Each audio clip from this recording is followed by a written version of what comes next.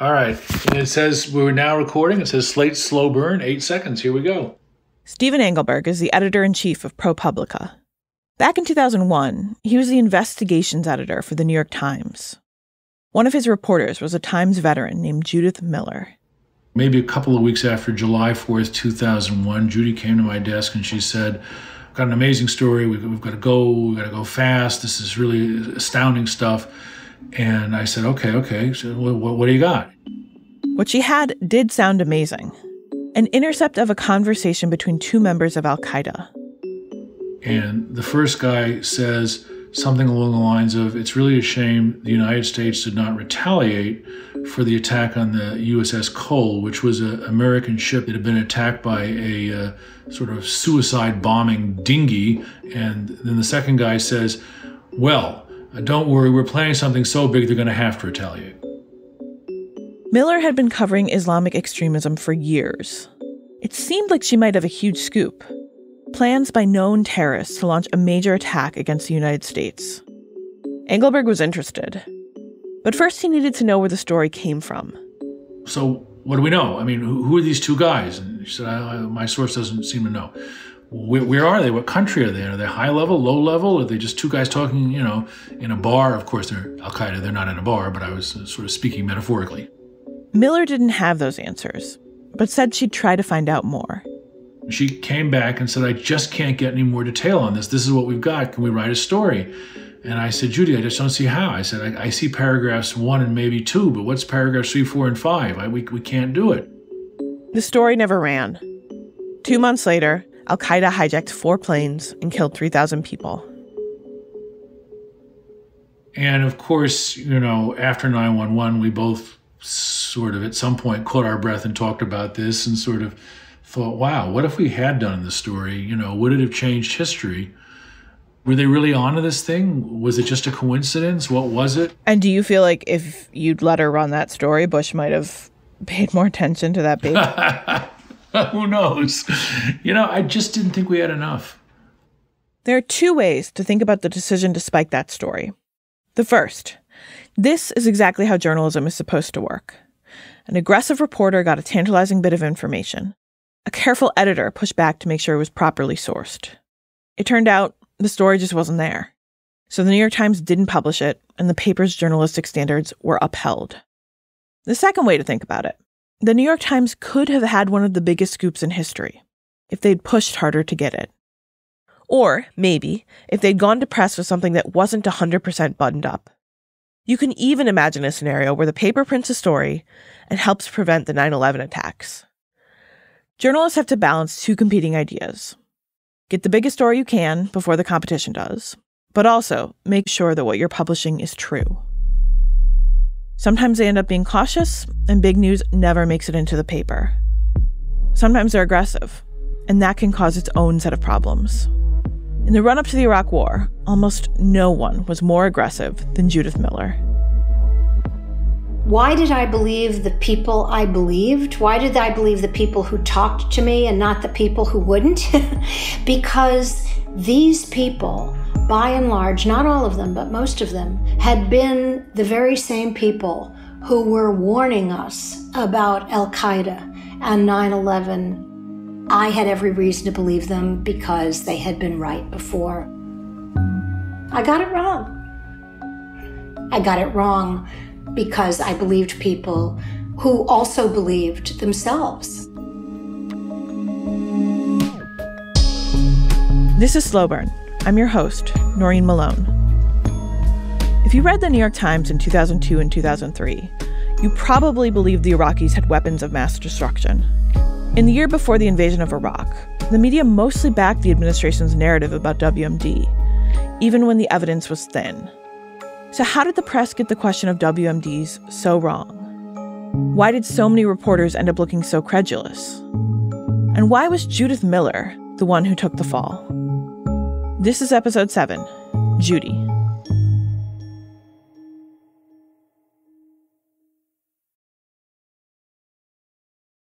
Howell Raines became the top editor of the New York Times 6 days before the Twin Towers fell.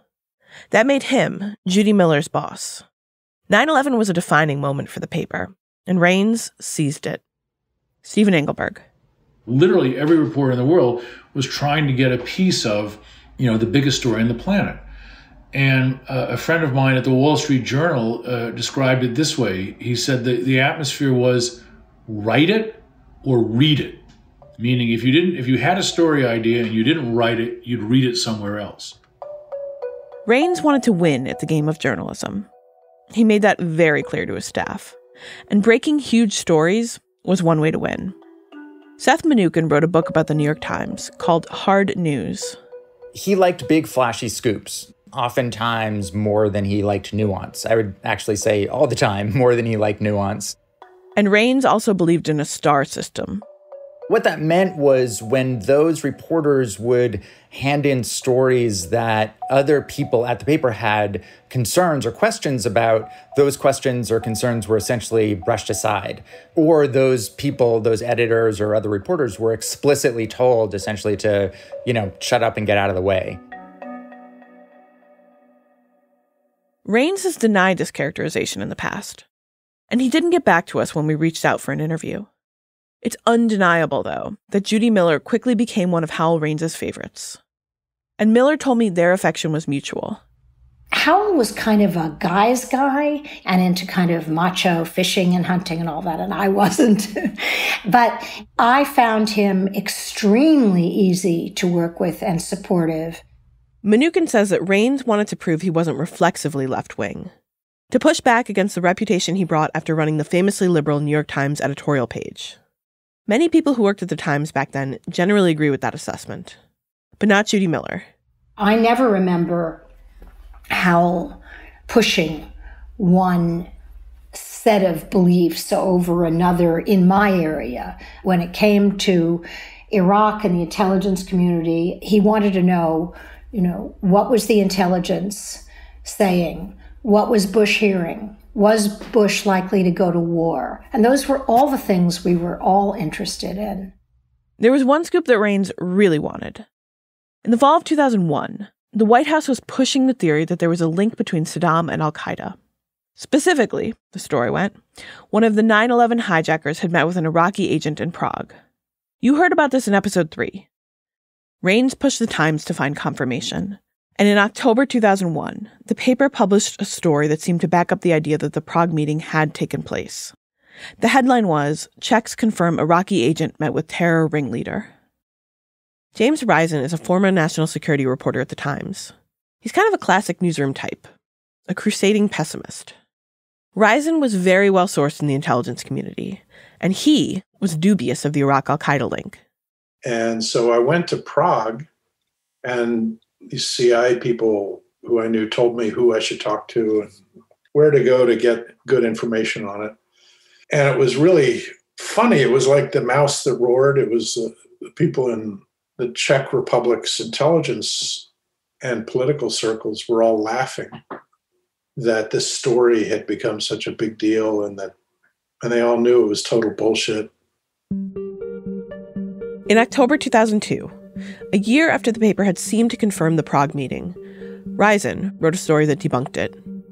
My editor, Doug France, he later told me that he had to fight to get it into the paper because Hal Raines who was the executive editor, was then becoming, everybody believed anyway, he was becoming very pro-war. And Doug slipped it into the paper on a Monday morning when Raines wasn't around on that Sunday to try to block it. Raines has denied this. And more broadly, he said he's never told anyone that he wanted stories that supported the war. Still, James Risen found it very difficult to get his reporting highlighted in the paper. I was also hearing a lot of things from other sources. The analysts were saying, that there was no proof to justify the Iraq al-Qaeda link, and that they were skeptical of the Bush administration's case for war. And I kept trying to write stories saying that, and they kept getting held and cut and buried. I kept asking the editors what's going on with my stories, and they'd always act like they didn't know. What the Times did publish on terrorism was often excellent. Risen and Judith Miller were on a team that won a 2002 Pulitzer for its coverage of al-Qaeda. It would turn out to be her professional peak. Judy Miller grew up in a showbiz family. Her father ran a nightclub in New Jersey and put on glitzy shows in Las Vegas hotels. Miller's half-brother Jimmy had his own brushes with glamour. He produced Rolling Stones albums. Judy got to hang out in the studio while he worked. Miller did the 60s in true boomer style. She got arrested several times for protesting the Vietnam War. She wound up in journalism, covering the Middle East for NPR and The Progressive. Here's Frank Foer. He wrote a profile of Miller for New York Magazine in 2004. She just became incredibly well-sourced in the region. Nina Totenberg, the legendary NPR reporter who was her colleague, told me a story about how she was at a party and King Hussein of Jordan was there, and he caught a glimpse of her across the room and began to howl, "Judy!" And she responded, "King!" And they went and embraced. Miller says she stood out on the male-dominated beat, but that wasn't necessarily a bad thing. I once asked King Hussein why he gave me so many interviews, and he said, "Well, you're a woman." And he said, "Yes, I prefer women reporters because women tend to listen to the answers of the intelligent questions they ask." When Miller got hired at the Times in 1977, she was dating Congressman Les Aspin, a powerful Democrat. She occasionally quoted him in her stories. That's when the catty whispers started, that Judy Miller broke boundaries with her sources, used her sexuality to get information. There were certain of her colleagues who would read her stories aloud, and each time the phrase "Aspin said" appeared, reporters would joke to one another about how it should be followed, "Aspin said, comma, rolling over in bed." Miller says that her relationship with the congressman actually held her back, not helped her. I couldn't cover anything that I really cared about because I was dating him. The Times had strict rules about that. I observed them, and when Les Aspin and I finally broke up, it was only after that that the bulk of my national security reporting, which had always been my passion, I was really able to work in that area. Before that, I hadn't been able to.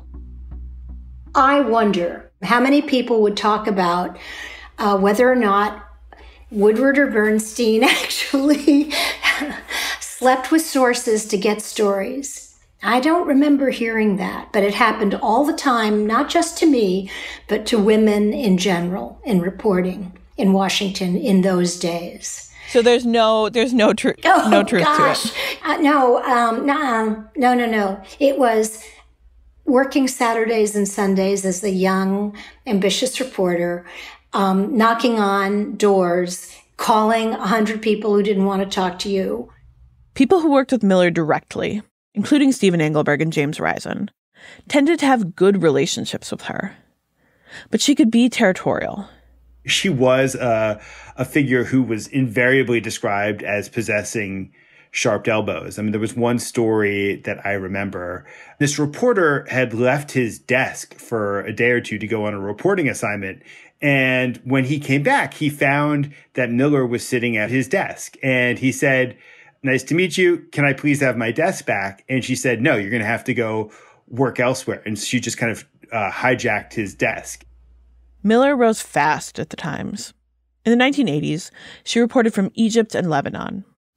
In the 90s, she became a roving investigative reporter on threats to national security. She covered bioweapons and the rise of Islamic terrorism. Not everyone understood the significance of those topics back then. Judy Miller did. Miller was a recognizable byline. She also went on TV a bunch. As a pundit, her reporting blended with commentary, especially on the subject of Islamic terrorism. Fanatic is actually a very good word to describe them. They are highly motivated, they are highly disciplined, and we underestimate them at our peril. Miller had developed well-connected sources in the neoconservative movement. But Stephen Engelberg says that Miller didn't only talk to top-level sources.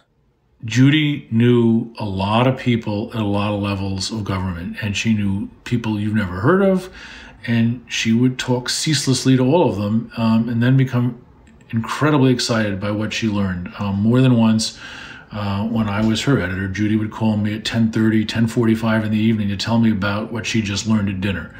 And I just couldn't wait until tomorrow. She had to tell me. The challenge for Miller was never finding information. But she and Engelberg had to work hard to sort the real, confirmable stuff from everything else. And after 9/11, that job was harder than it had ever been before. If you want to look at an instance where the administration was really pushing a line that wasn't there, it was on the terror connection, alleged terror connection between Saddam and Osama bin Laden. And that the Cheney people and the Bush people and everybody was kind of pushing like crazy. Did that ever give you pause that they were pushing so hard on something that seemed to not be true? Miller didn't really answer that question. She pivoted instead to talking about the intel world. Well, they weren't, no, because I had covered the intelligence community for so long that I knew that they disagree on just about everything. I mean, my concern about the intelligence community was not disagreement, but were they underestimating a threat? In the lead up to the Iraq War, Miller piled up splashy stories on WMD. Her reporting was enormously influential. Frank Foer, again. The New York Times is the paper of record, and her reporting represented extremely prestigious, seemingly rigorously sourced validation of what would become the official government line about Iraqi WMD. The problem was that some of the stories Miller was publishing turned out to be based on bad information.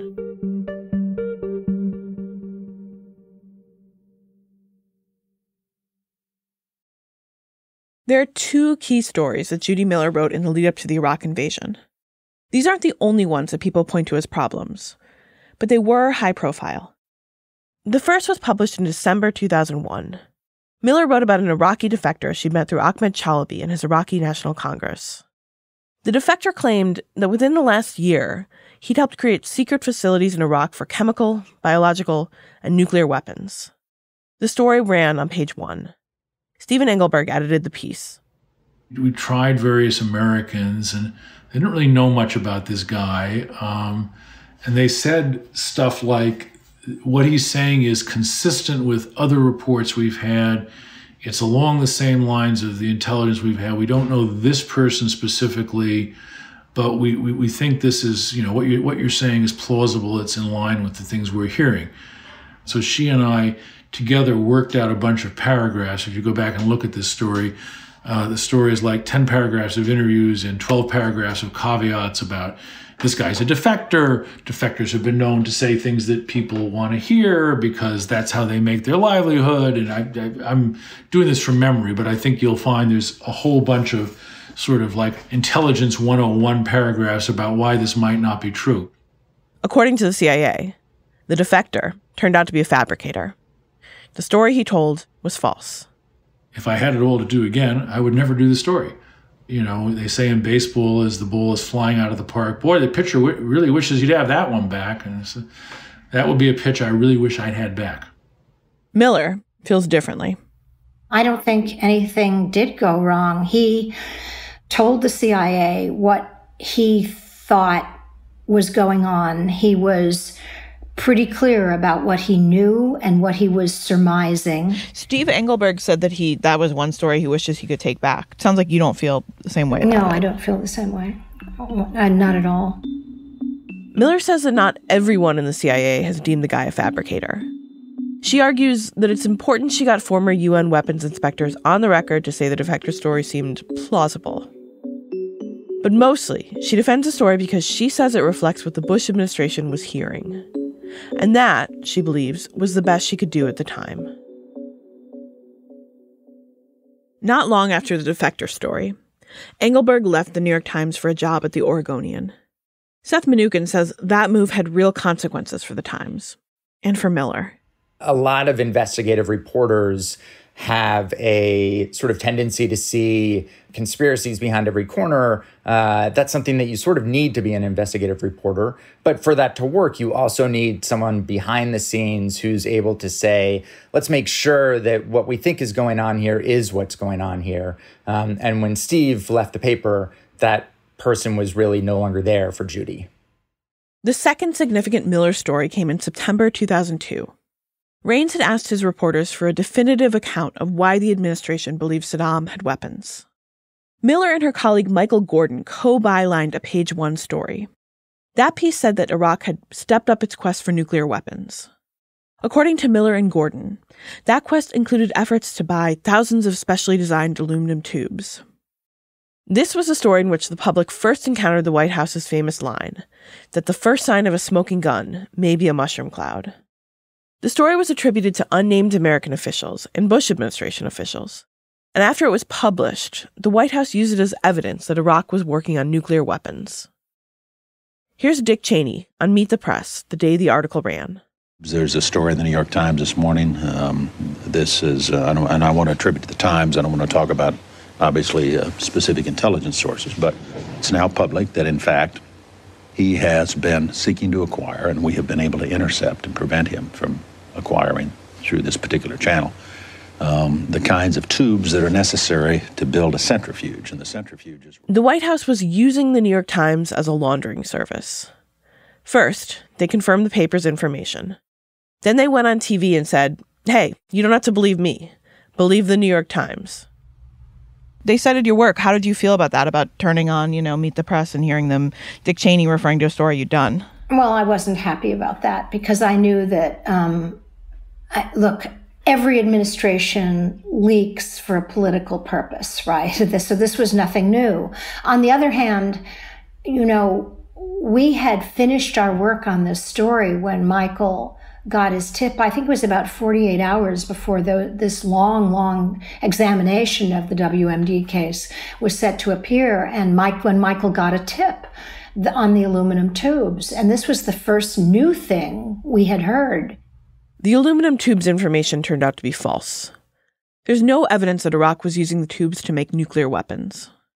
Gordon and Miller did write a follow-up story that mentioned some of the dissent about it in the intelligence community, but it was buried inside the paper, and it didn't seem to take the dissent all that seriously. I stand by what we wrote. We wrote what we knew at the time. As we got more information, we wrote more information. Was it enough, or were the subsequent stories played well enough?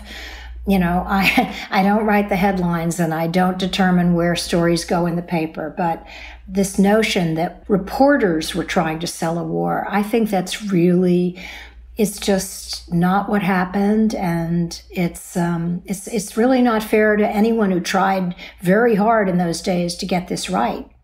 By the end of 2002, critics were starting to ask questions about Miller's work. Writing in Slate, Jack Schaefer pointed out that her sourcing was awfully anonymous. On just one story, she cited senior American officials, foreign scientists, an administration official, and an informant whose identity has not been disclosed. There were internal complaints, too, that Howell Raines wanted editors to give Miller, one of his stars, lots of freedom. And that meant she wasn't getting the oversight she needed.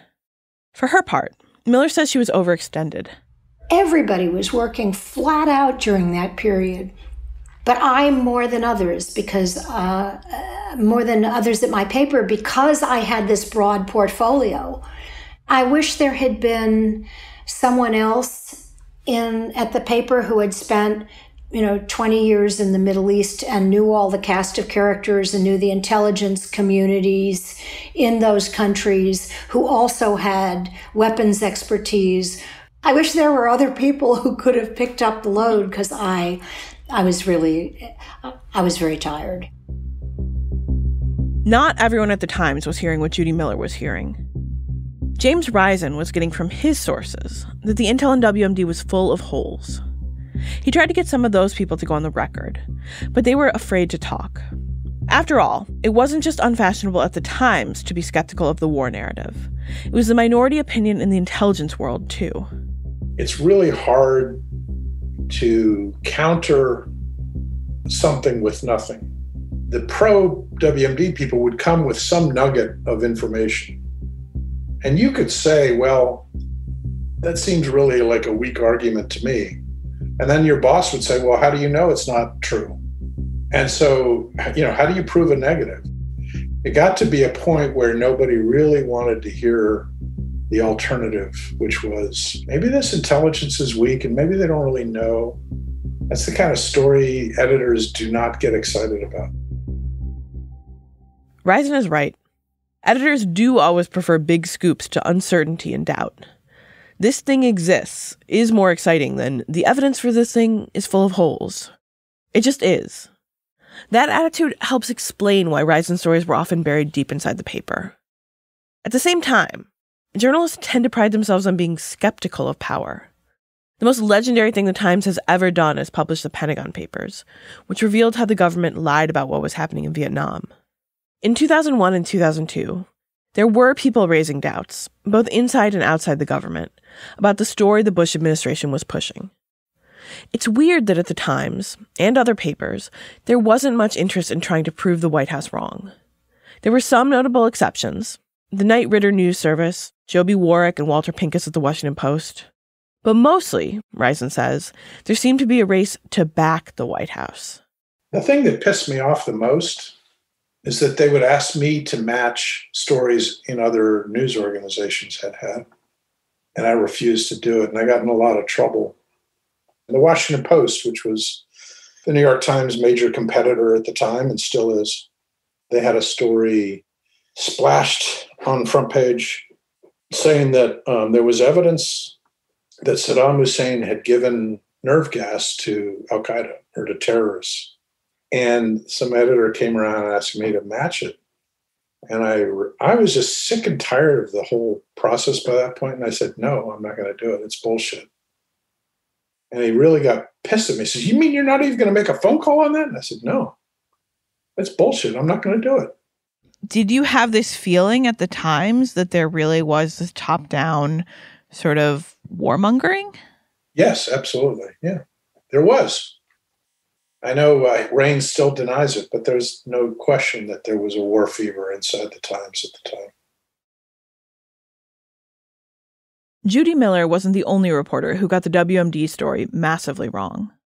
Nor was the New York Times the only outlet that screwed up. Part of the problem, as James Risen saw it, was naivete from reporters who'd been thrown in the deep end. I think it's fair to say that the people who were actually the CIA beat reporters at major news organizations at that time were not the people who did the WMD stories.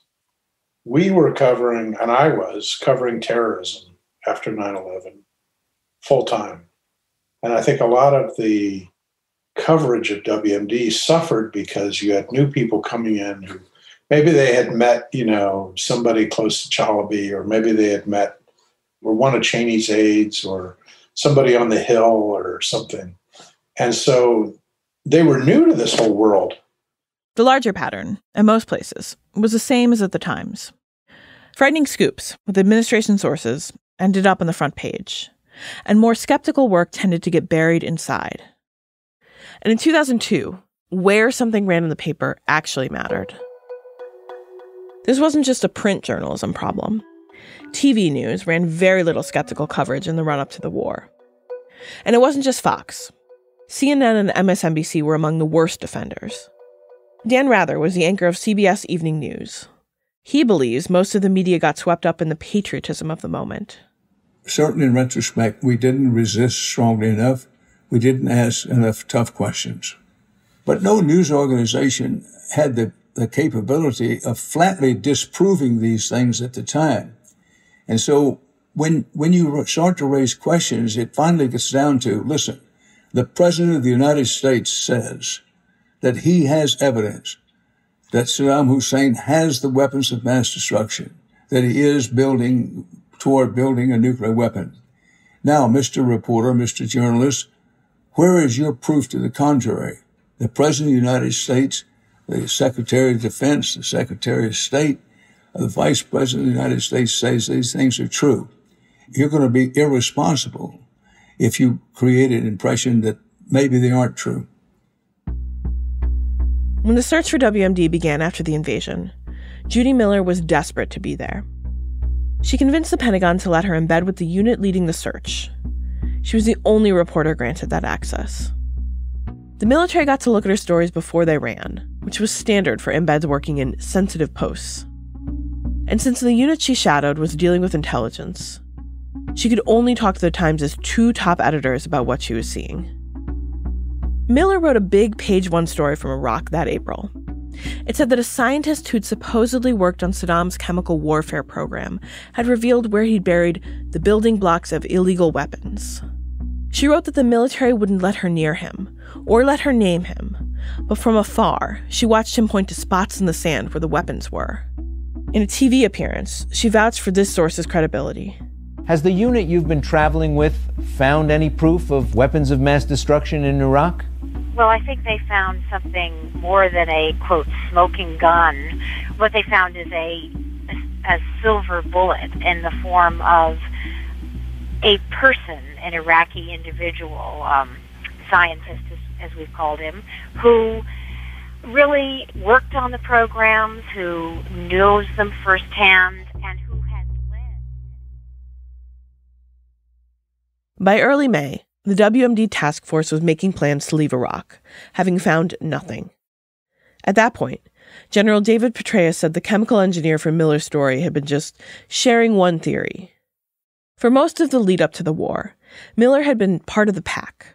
Out in front, sure, but not totally off on her own. But now, a lot of other reporters were swerving when the weapons didn't turn up.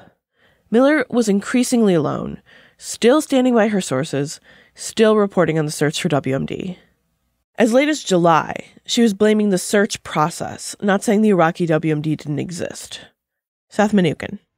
I think that we would not remember the story the same way. It would not be sort of the New York Times helped lead this drumbeat into war. I think one of the reasons why that story kind of calcified was because they continued to beat that drum long after it was clear that that was not going to pan out, that that was not an accurate representation of what was going on. According to Frank Foer, another reason Judy got singled out is that her work seemed overly mission-driven. She was just an advocate, and I think that was the big difference. She made a crusade out of this, and that's why I think a lot stuck to her. You know, she was treated in some ways maybe a little unfairly, in that there was this prurient and sexist fascination with her relationship to her sources. But on the other hand, like, it's pretty clear that her relationship to her sources was a constant problem in her career. And as much as we try to be objective, like, you know, we never really are. And for her, it was a problem. Miller often defends her work by saying she was just reporting what her sources believed. Of course, pretty much the first rule of journalism is check everything. In interviews, including ours, Miller has said that kind of verification wasn't always possible in the lead up to the Iraq War. You know, I wish some of the dissenters had spoken to me, but they didn't. And it isn't that I didn't try. I tried really hard. Without the voices of the skeptics, Miller's work could sometimes appear more certain and more definitive than it really was. What you're saying to me, if I'm understanding correctly, is I was just saying that this is what the intelligence community was excited about at the time. And as a journalist, I understand that. But if you're a reader of the New York Times, you read this, you believe that the reporter would only be putting this in the paper if they, too, believed what the source was saying. Well, of course I believed what the source was saying, or I wouldn't have put it in the paper. But what was I supposed to do? Tell the intelligence agency, no, you're wrong, because I know Iraq? No, I'm not going to do that. Well, That's not my job. My job was to tell people what was the case for war. What was President Bush relying on? What was the information that was taking us to war? I did the best I could. Was it perfect? No. Was it sometimes wrong? Yes, but not in the way that people are reporting. And it isn't that we didn't check or we just pushed a line. We did check. I didn't push a line. It's easy now to look back and say, wow, that evidence was really flimsy. And, that defector was kind of burnishing his own credentials and trying to make himself look invaluable and good.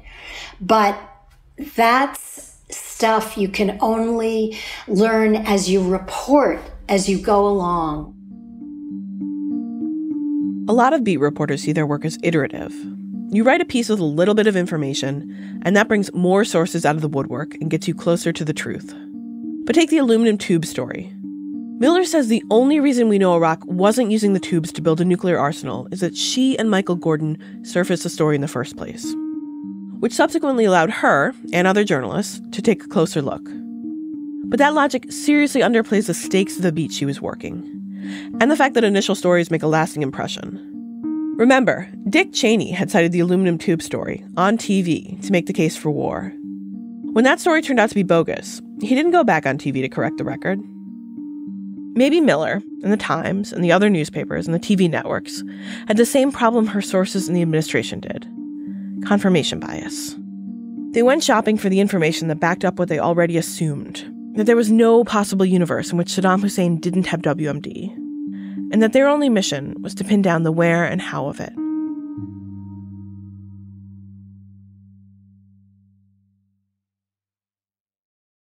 Howell Raines' tenure as executive editor of The Times lasted less than 2 years. What brought him down had nothing to do with the lead-up to the Iraq War, but it was connected to his love of hotshot reporters who got big scoops. One of those hotshots, Jayson Blair, turned out to have fabricated many of his stories. Raines' successor, Bill Keller, took over in July 2003. He commissioned a public examination of the paper's Iraq coverage. Keller wrote, "We have found a number of instances of coverage that was not as rigorous as it should have been. In some cases, information that was controversial then and seems questionable now was insufficiently qualified or allowed to stand unchallenged." Miller's byline was on most of the stories Keller cited, but the investigation didn't name her. Keller said the Times' problems were bigger than any one person. Still, he said he wanted to take her off of national security stories. Other reporters thought Miller was getting off easy. Frank Foer. It felt like within the paper, there were all these stories percolating up about how reporters really wanted a reckoning about how they could have screwed up so badly. There was a lot of anger about it within the Times, and Judy Miller was the focus of that anger. Miller didn't stay out of the spotlight for long. In the summer of 2004, she found herself at the center of a national scandal. That scandal started with an op-ed by a diplomat named Joseph Wilson. Wilson wrote that the Bush administration was twisting intelligence about Saddam trying to obtain uranium. That op-ed made the White House angry. Wilson's wife, Valerie Plame, happened to be a CIA officer. A few days after Wilson's column ran, someone from the administration leaked her name to a reporter, blowing her cover. It seemed like an act of revenge against Wilson for challenging the administration's case for war. Exposing an intelligence officer's identity is a crime in some circumstances, and the Department of Justice opened an investigation into the leaker. It eventually zeroed in on Scooter Libby, Vice President Cheney's chief of staff. Prosecutors subpoenaed reporters they thought Libby might have talked to. One of them, Time Magazine's Matthew Cooper, cut a deal to testify against Libby, with Libby's sign-off. Judy Miller didn't. She argued that a journalist's right to conceal her sources is protected by the Constitution. Judy, how close are you to going to jail? Well, Lowell, you certainly do know how to get somebody's attention. I think I'm, unfortunately, all too close. We have just about exhausted our appeals in this case. Miller went to jail. In the pages of the New York Times, she was celebrated as a hero. Seth Mnookin. When she was in jail, there were editorials on the editorial page, sort of pieces lionizing and celebrating Judy and her bravery and saying that the government was never going to be able to get her to crack, et cetera, et cetera. In reality, the narrative was a little more complicated than that. Even after being misled by Bush administration sources, Miller was now taking a stand on behalf of a Bush administration source. There were a lot of people in the newsroom who felt like this is not the reporter or the story we want to make a stand on. This is not the person that we should necessarily be celebrating on our editorial page and in op-ed columns as a sort of hero, a journalistic hero. And that opinion became much louder once she was released from jail. In the end, Miller cut a deal. Scooter Libby sent word that he was fine with Miller testifying, and that he had been all along. The Times didn't want her to cooperate with the government, but she did. After 85 days, she left jail. Maybe getting too close to her sources was Judith Miller's biggest problem. She went to jail to protect one, even when he didn't particularly want her to. Even when he wasn't her source, actually. Years later, Miller went back and checked her notebooks. After all that, she realized that Libby hadn't been the person who gave her the Valerie Plame tidbit. After Miller cut a deal with prosecutors, Times publisher Arthur Sulzberger took her out for a champagne toast and arranged for her to get a manicure and massage. The newsroom, on the other hand, didn't pamper her. Bill Keller assigned a story on Miller's Iraq reporting and her dealings with Libby. It amounted to another very public internal investigation. And Miller wasn't exactly cooperative. There was one famous example when she was in the newsroom and she had told Don Van Natta, who was the person who was supposed to be talking to her, that she would talk to him. And he said, "Is now a good time?" And she said, "No, I'm off to talk to Barbara Walters." That did not go over well, that she had time to talk to Barbara Walters and time to talk to Larry King, but kept refusing to talk to the paper's own reporters. And remember, this was a paper that she still worked at the time. She did wind up talking to them, but it didn't help her much. The piece the Times ran on Miller characterized her as divisive and pushy. It put her First Amendment stand in the shadow of the flawed WMD reporting, and it highlighted the criticism that she'd helped the Bush administration make the case for war. Miller says that Sulzberger told her he would find her an appropriate job at the paper, given her long service, but that she would no longer be a reporter. She resigned. This is a newspaper. We're news organizations. We make mistakes. Your obligation as a reporter and as an institution that trades in news and makes money off of news is that when you learn you've been wrong is to say so. And I think the paper could have done that more gracefully and move on and continue to support the work. Since leaving the Times, Miller has found work as an analyst for conservative outlets like Fox News and Newsmax. She calls herself a rugged independent. Plenty of people made stupid, catastrophic errors in the lead up to the Iraq War. Politicians, bureaucrats, pundits, journalists. Very few of them faced serious professional consequences. Judy Miller did. Here's Miller's colleague, James Risen. One of the things that bothers me, or has bothered me ever since, is that they managed, they meaning the New York Times and the rest of the news media, frankly, they managed to isolate Judy Miller as a scapegoat for all of the sins of all of the press for that time. And it's been a very comforting narrative to say, well, it was, Judy Miller did this. They all did it, and they all loved it, and they all wanted it, and the editors just wanted more and more and more, and they didn't want anything else.